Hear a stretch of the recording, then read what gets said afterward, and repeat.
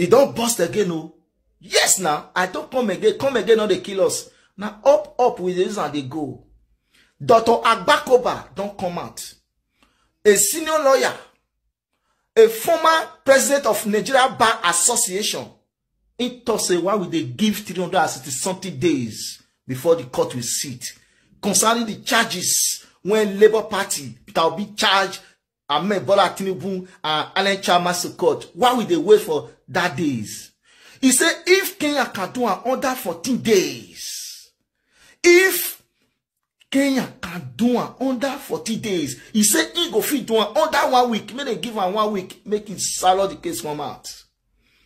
He said, why? Because if we give time for them to swear in Tinubu next month, May 29, he said nobody go fit bring this case come out again. He said we sit on top of this case. Why? Because he is the president of Nigeria that time.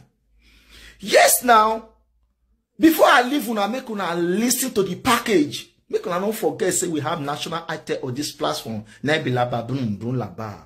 Don't forget to follow us on this page. Leave your comment for the comment section. Like it so that other people will see it too. Make una see waiting the guy talk. NATO. Joining us now on the morning show is Dr. Akpakova, a senior advocate of Nigeria and a former president of the Nigerian Bar Association. Good morning, Dr. Akpakova, and thank you for joining us on the morning show. Well, let's start with your... Good morning, Robin. How are you? I'm good, thank you. Let's start with your proposal that election petition cases at the Presidential Election Tribunal can be concluded within 7 days if the tribunal takes a more proactive approach to it. But how feasible is that, considering the fact that election petitions have time limitations, they have a time frame.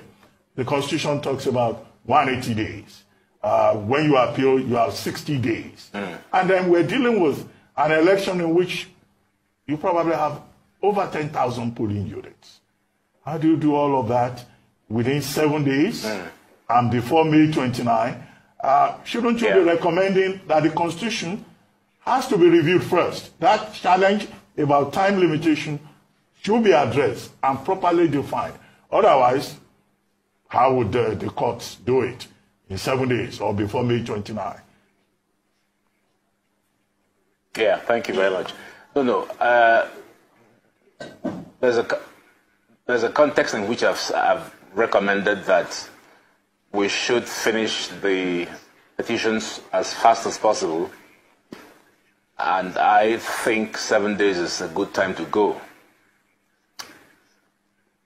The fact that the Constitution prescribes a time limit doesn't mean that that time limit must actually run. So the context of my call is that the politics overheated. The other day, the Minister of Information is accusing Mr. Peter Obi of treason. People want interim government. There are all kinds of things going around. There's a whole shebang of things that seems to want to destabilize Nigeria. The DSS is shouting that there are people who are all over the place doing things. And the simple problem is just to resolve the election petitions. So the question is not whether it is doable, it is whether it can be done.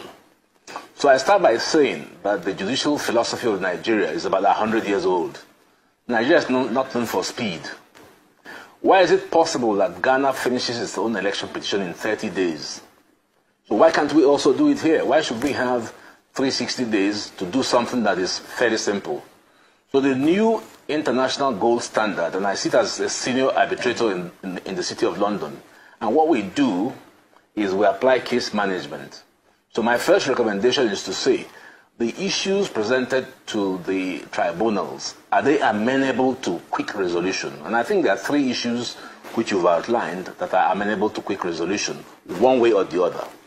Now, under the Kenyan procedure, those questions that I've set out are decided in exactly 1 day. So if I was the presiding judge of the tribunal, I would give 2 hours to the petitioner to establish the case whether 25% of FCT is relevant in the consideration of who is the president or not. I'll give time to Mr. Tinubu's people to reply, and I'll deliver a ruling at 6 p.m. What's the difficulty? These are purely matters of law. So it is absolutely feasible. If those 3 questions do not succeed, then the part A of the petition would be now to do what you say, take the issue of electoral malpractice, which I concede will be a lot longer. But I have a strong feeling that those 3 questions I have set out can resolve the petition one way or the other. And it can be done in 7 days. If Kenya can do it in 14 days, why do we need 360 days to do our own? Are we not more highly judicially educated than Kenya? So come on, and I also would, without criticizing the lawyers in the petition, since they filed the petition, I haven't heard anything from them.